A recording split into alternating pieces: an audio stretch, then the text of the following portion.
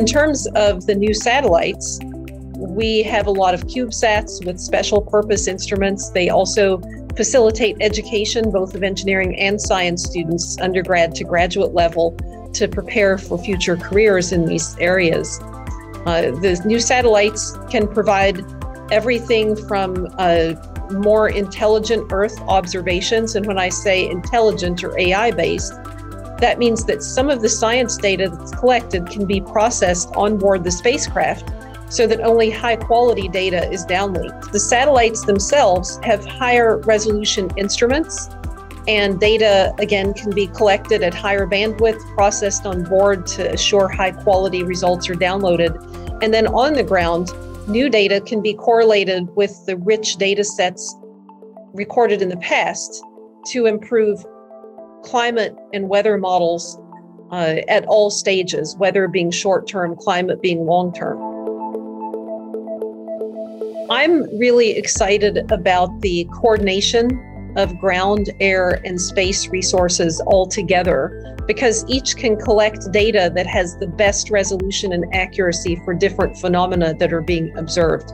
For example, let's say that there's a hurricane, which tends to last long enough that you can deploy assets to different parts of that hurricane. The spacecraft passing overhead can collect regular data with each pass of what's happening from an overhead viewpoint.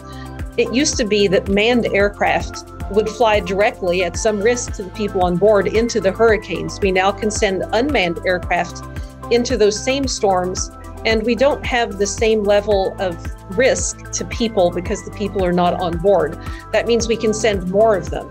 And then if we have storms that go on shore, not only can we take the space and airborne asset models and use those to predict with higher resolution how that storm is going to affect the land, we can also take all of the suite of sensors that you would find on that land itself to have better real-time information, and then even to deploy communication and disaster relief resources in cases like really bad storms based on the data that is much more accurate than it was before.